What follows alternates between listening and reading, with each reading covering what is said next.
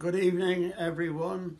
End of another Lord's Day, and I pray that you will have had a good day, a day of blessing, a day when you have been conscious of the presence of the living God. We thank God, don't we, that He has said He's with us, that Jesus has promised, I will never leave you nor forsake you, so that we can boldly say, the Lord is my helper, and I won't fear what man can do unto me. You may recall that this morning we thought about the parable of the sower and Jesus' explanation to the disciples of the parable.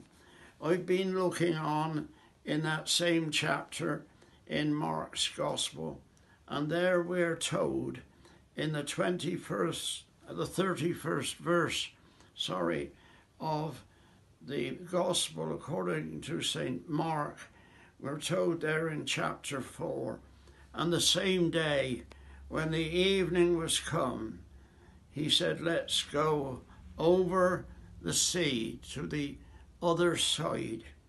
And so it was that they set sail towards the other side.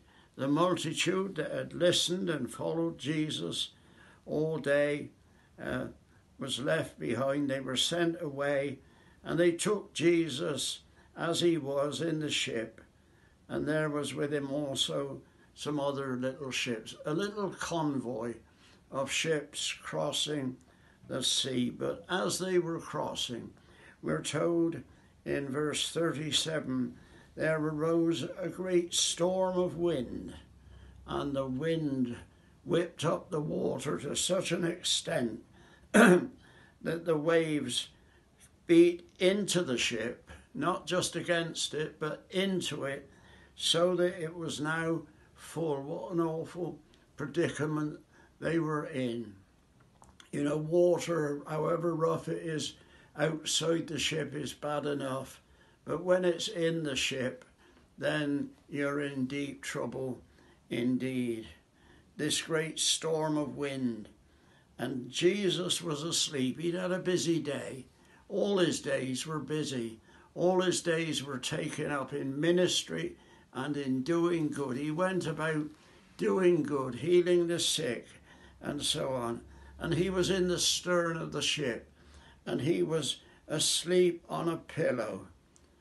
But they woke him up, and this was what they said, Master, don't you care that we're perishing? Don't you care that we're going to drown? And he stood up, and he spoke to the wind and the waves. This is the all-powerful, the almighty, the sovereign ruler of the skies. He stood up, and he said to the wind and to the waves, peace, be still. And there was a great calm. The hymn writer could say, when peace like a river attendeth my way, when sorrows like sea billows roll, whatever my lot, he has taught me to know, it is well with my soul. He rebuked the wind, the waves stopped, there was a great calm. You know, naturally when a storm finishes or it begins to abate, it takes a long time for the waters to subside. But there was a great calm. And he said unto them, why were you so afraid? Why is it that you have no faith? And they were speechless. They didn't know what to say. But they said to one another, what manner of man is this, that even the sea, the wind and the sea, obey him? What a wonderful Saviour. Is Jesus our Saviour, and he is able to still the storms in your life and in my life and in the lives of all those who come to him, who call out to him. And so today, at this evening hour, I want to encourage you to call unto Jesus. You know, we're told in the Bible that this life is like a race, and we're all runners in it. as a start, as a finish. And so we're told to run this race looking unto Jesus, who is the author and the finisher of our faith.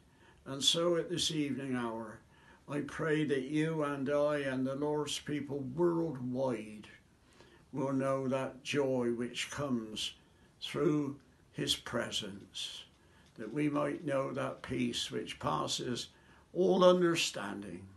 For Jesus has said, not as the world giveth, give I unto you. Let not your heart be troubled. You believe in God, believe also in me. The world at best can only give for time, but Jesus gives for time and for eternity. Well, good night, and the Lord bless you indeed. Amen.